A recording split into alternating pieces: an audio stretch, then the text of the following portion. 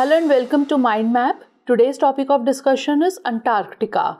First of all, we will have a look at the geographical location of Antarctica. Then we will discuss about its biodiversity, environmental threats, Antarctic Treaty 1959, Indian research stations, Indian Antarctic Act 2022 and way forward.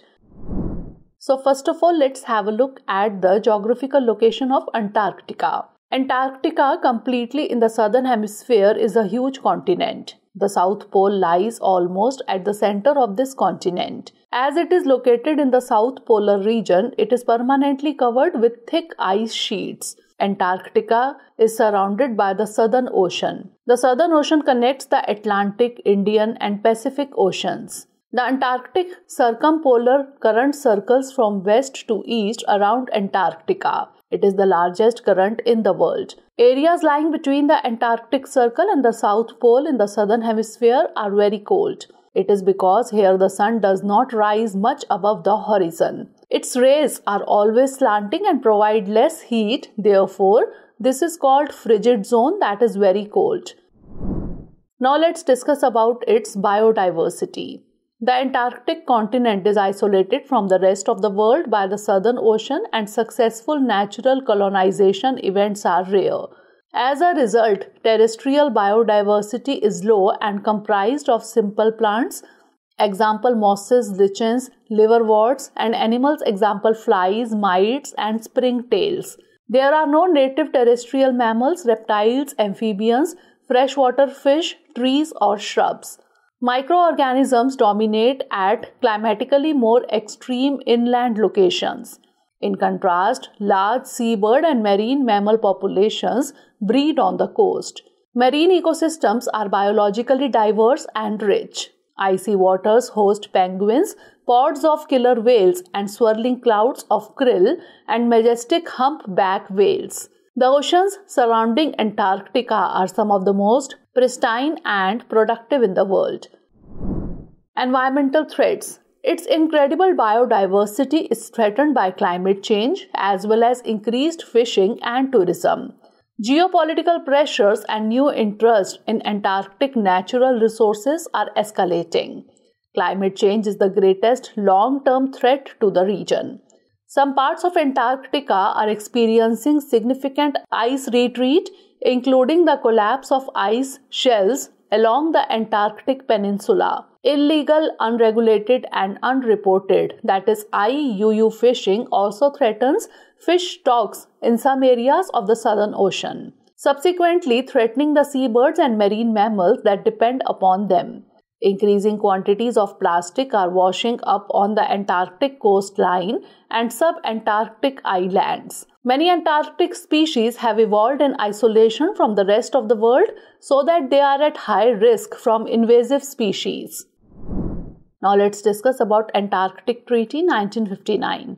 The Antarctic Treaty was signed in Washington on 1st December 1959 by the 12 countries. It entered into force in 1961 and has since been acceded to by many other nations. The total number of parties to the treaty is now 56. Some important provisions of the treaty are as follows. Article 1 says that Antarctica shall be used for peaceful purposes only. Article 2, freedom of scientific investigation in Antarctica and cooperation toward that end shall continue. Article 3, scientific observations and results from Antarctica shall be exchanged and made freely available. Article 4 protects the claims of the countries. Among the signatories of the treaty were 7 countries: Argentina, Australia, Chile, France, New Zealand, Norway, and the United Kingdom with territorial claims. And Article 5 says any nuclear explosions in Antarctica and the disposal thereof radioactive waste material shall be prohibited. Indian research stations. There are no permanent human settlements, but many countries have research stations in Antarctica. The Indian Antarctic expeditions began in 1981. The Indian Antarctic Programme has built 3 research-based stations in Antarctica named Dakshin Gangotri, Maitri and Bharti. As of today, India has 2 operational research stations in Antarctica named Maitri and Bharti. Dakshin Gangotri was first station to be built in 1983 but is no longer operational since 1989. The Maitri station is India's first permanent research station in Antarctica, established in 1989.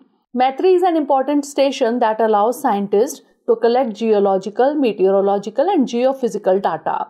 The new Indian research base Bharati is located between Thala Fjord and Quilty Bay, east of Stones Peninsula in Antarctica.